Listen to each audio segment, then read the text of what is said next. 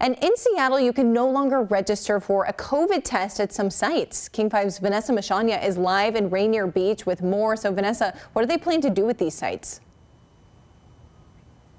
Yeah, Kayla, good morning. So the site here at Seward Park and Rainier Beach, and then the one in West Seattle, you can no longer register for a COVID test at them. They're going to be transforming into vaccination sites. But even as this is happening and the focus kind of shifts towards vaccinations and away from getting a COVID test, health experts are still emphasizing how important it is to keep on testing. And testing is crucial, they say, because it's really how our state tracks COVID variants. The B.1.429 variant, that's commonly known as the California variant, and then the UK variant known as B.1.1.7. They're spreading quickly here in Washington. They're even doubling every 2 weeks.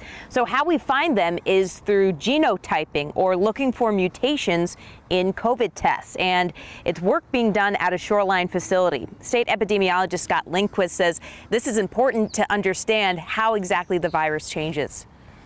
I really strongly feel this is our future in public health outbreaks, is to be able to genotype them. So the Biden administration is actually pumping $1 billion nationwide to expand genotyping. And Washington is actually going to get about $5 million of that next month. Of course, you can still get free COVID-19 tests in Seattle. The site at Aurora, the site in Soto, and the one at UW, they're still offering free COVID tests, so you can register for those online. Live in Seattle this morning, Vanessa Mashanya, King 5 News. Vanessa, thank you.